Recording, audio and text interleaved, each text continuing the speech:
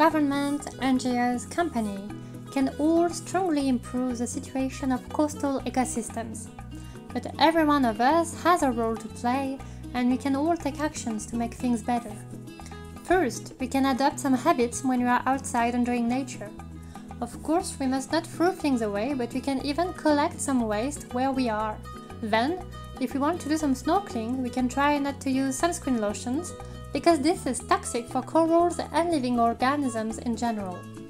Some coral-friendly sunscreen do exist, but it is still preferable to wear a lycra or to go in the water when the sun is less powerful. Furthermore, it is important to avoid touching anything underwater, especially the coral colonies. We could transmit them some disease. If we are on a boat with friends, let's tie it to an attached mooring or choose a sandy area to put the anchor. Back on the land, we can also implement different actions and make our way of life more eco-friendly.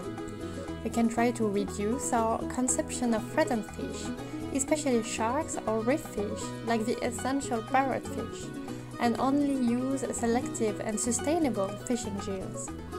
We can promote the local and, if possible, organic productions instead of import and transformed products.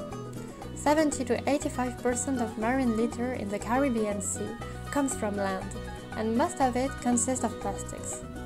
Trying to reduce our quantity of waste, especially plastic ones, is then an important action, and each of us can do it, for instance, by stopping using single-use plastics.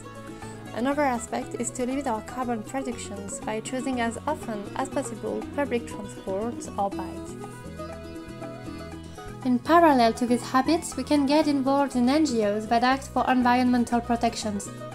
Those organizations are often looking for help, and they are more than happy to share their knowledge. And of course, communicating around us about the things we learn and about what we try to do to help preserve this ecosystem is key. Raising awareness about environmental issues at different scales is essential to initiate massive changes.